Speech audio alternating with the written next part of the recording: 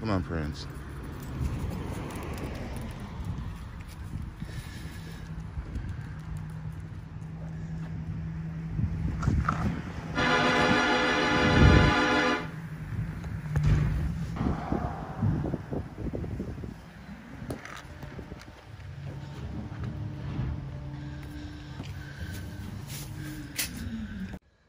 Okay, everyone, so you just saw me out with my dog, and I don't know when this box arrived.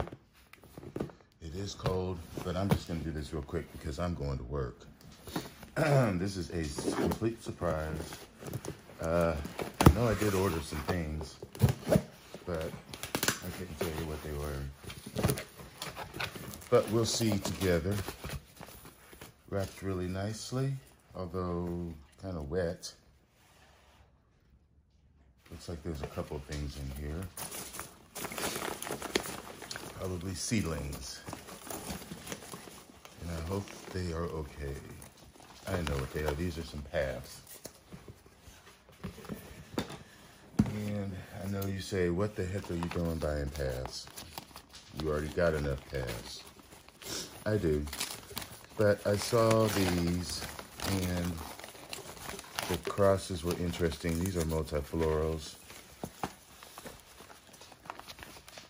They're still babies, but hopefully they will grow up quickly, although that's doubtable because, or doubtful because the parents on these are slow growing reputedly. So the first one I got here is Path St. Swithin, Dark Challenger crossed with Stonei. And I guess I can unwrap a little bit of this. It is just in some seedling bark, still relatively moist. There's some, looks like there's some material in there for drainage. Looks like there's some rock, but looks like it's mostly bark, a little bit of peat. I don't see any other growth in there. So it's just one fan growth. And I'll put a picture of the cross. Stonei is my favorite. St. Swithin is another favorite. So these should be really nice multiflorals if I could ever get it to bloom. But here again, it needs to grow up a lot. And the other one that I got is another multifloral. And it's potted up in the same mix. It's like a general seedling mix. And this one is Path Taiwan Joy times Fumimasa Sugiyama.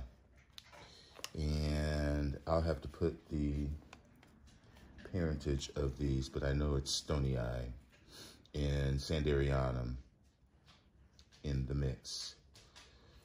And I'll put some flowers if I can find any as well. But I'm not sure what's going on with USPS, but that's the second time or the third time that I have come out in the morning and there's been a box on my porch.